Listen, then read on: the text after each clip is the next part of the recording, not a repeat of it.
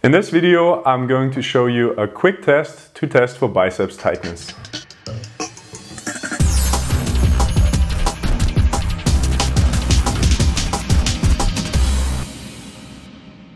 Hi and welcome back to PhysioTutors. The biceps is a tonic muscle that has a natural tendency to tighten. Its function at the shoulder joint is flexion, abduction and internal rotation, while at the elbow joint it flexes and supinates when the elbow is flexed. To conduct the test, have your patient in supine-lying position with the shoulder extended and the elbow flexed and supinated. Then passively extend the elbow as much as possible.